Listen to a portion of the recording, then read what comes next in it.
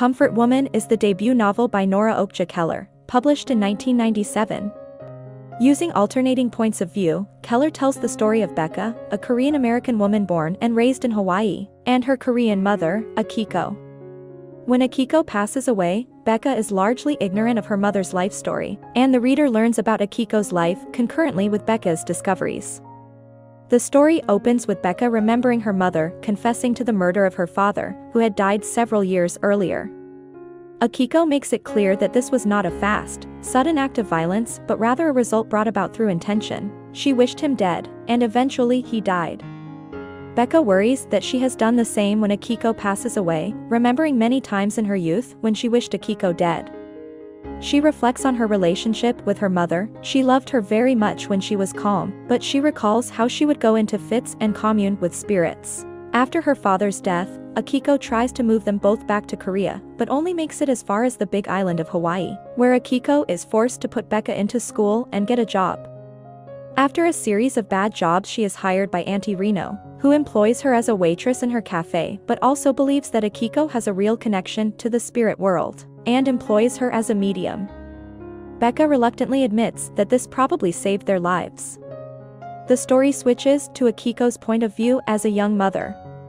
Her name is not really Akiko, it is Sunhyo. She reflects on the fact that her daughter, Beccah, is the only living thing she loves. She remembers that after her own parents died in Korea during World War II, her older sister, in need of a dowry to get married, sold her to the Japanese.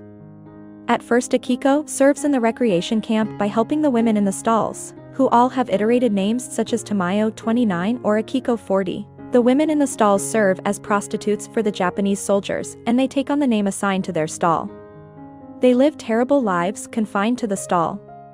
Akiko 40 suffers a breakdown and begins shouting in defiance, so she is brutally executed as a message, and Akiko finds herself selected to replace her as Akiko 41. Beccah remembers her childhood. She was teased by her classmates because her mother was so strange, making her resentful of Akiko. But she also remembers her mother telling her about Saja the Death Messenger. When Beccah had nightmares about the demon, her mother took a dead chicken and made bait out of it to fool the demon, allowing Beccah to relax. Akiko experiences incredible horror as a comfort woman. Every night a long line of soldiers forms, waiting to take their turn with her. She is raped, beaten, and otherwise abused. She becomes pregnant and undergoes a horrific forced abortion that has a terrible impact on her health. Some of the soldiers adore her and wish to be abused in turn. Slowly, Akiko loses her sense of identity and believes that her soul dies in the camp, leaving her as a shell, untouched by the horrors inflicted on her body. Beccah remembers growing up with her mother and being terribly embarrassed by her behavior. Akiko goes into trances and fits at an increasing pace, encouraged by Auntie Reno, who simultaneously believes Akiko is crazy and gifted with a spiritual connection. Beccah does like the connection to her Korean heritage that Akiko offers her. Akiko seizes an opportunity and flees from the recreation camp. She is taken in by Christian missionaries, but she fears being put up for adoption, knowing that many Japanese families adopt Korean children as servants. The minister takes Akiko's silence and blankness for self-possession and maturity, and he encourages her to marry Mr. Bradley in order to get out of Korea. Akiko agrees, even though she does not love Bradley, but there is a sort of mutual regard, and Bradley takes Akiko's silence as obedience. Bradley eventually moves them to Hawaii, and Akiko is surprised to find herself pregnant despite her experiences in the camp. In the current time, Beccah has learned the truth of her mother's experience and struggles to process it.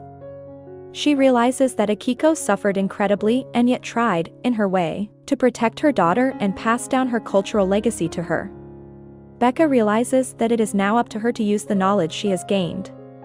Keller's use of dual points of view allows her to contrast the experiences of Akiko and Beccah, both of whom struggle against forces they don't understand. Akiko's horrific experiences in the recreation camp make her insane, but her daughter slowly realizes that Akiko's fits, trances, and dancing are all understandable reactions to her suffering, and along with the reader sees Akiko as a hero by the end of the story. I hope you enjoyed this video. Leave a like if you did and be sure to subscribe. Thank you.